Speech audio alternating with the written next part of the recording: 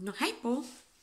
Tell me. Okay, so kitchen area, important for staying on top of the cleaning.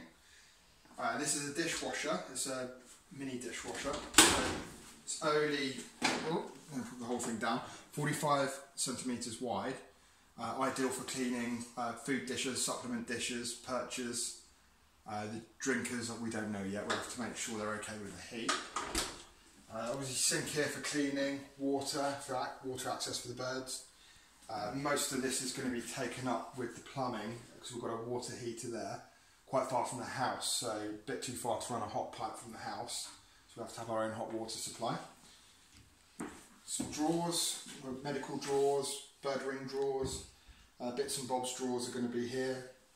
Another double drawer. This one will be plenty of space in for storing our nest boxes, supplements, all that kind of stuff. Freezer, important part for any enthusiastic bird keeper who want to keep fresh green millet, frozen pinkies, that sort of thing, live food, all conditioning food.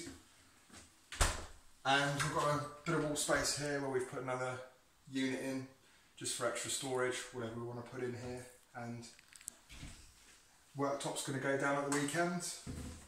And a little void on the end. Worktop will come across just for the hoover, mop bucket, the mop bucket. We'll have to store the mop up in the corner, and that's going to be our workstation area for staying clean, tidy, and staying on top of how we manage our feeding regime. Thank you.